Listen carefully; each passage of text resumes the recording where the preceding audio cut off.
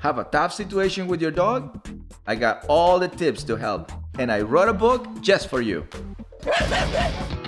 Meet Rosie, a 4-year-old Staffordshire Terrier with a stubborn streak. How can she become a happy dog? So we're gonna go this way. Yep, okay. Rosie. And I'm still looking at how you invite. Rosie. See, come on, baby. So how do I sound? Soft. Right. In the animal world, that becomes a weak source of energy. Yeah. When you have a soft energy, you can only be a follower. It have to be somebody strong who leads the pack. Look, it's the guidance. That's a good. I want that. Pulling I want off. that one. Pulling I want off. that one. Yes, right. This is all normal. She has learned to shut down.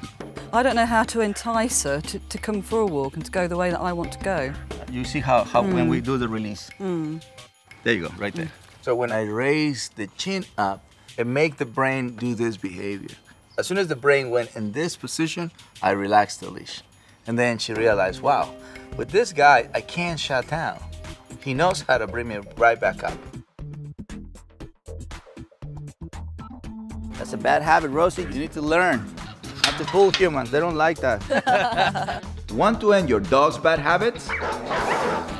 Check out my new book, Cesar Millan's Short Guide to a Happy Dog, 98 Essential Tips and Techniques.